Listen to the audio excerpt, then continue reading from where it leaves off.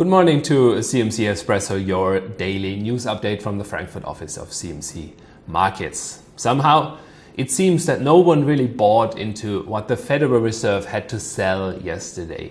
The Fed statement was more hawkish than it had been last time, but gold was going up strongly after it went down for a short time. The dollar, after it spiked up for a short time, went into a nosedive correction.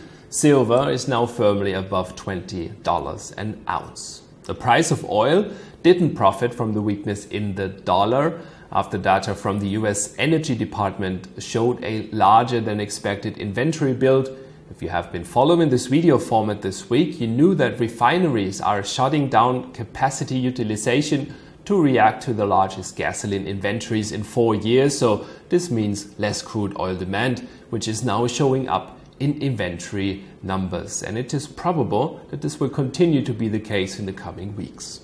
Right now, fundamentals trump any FX or dollar moves in the oil market.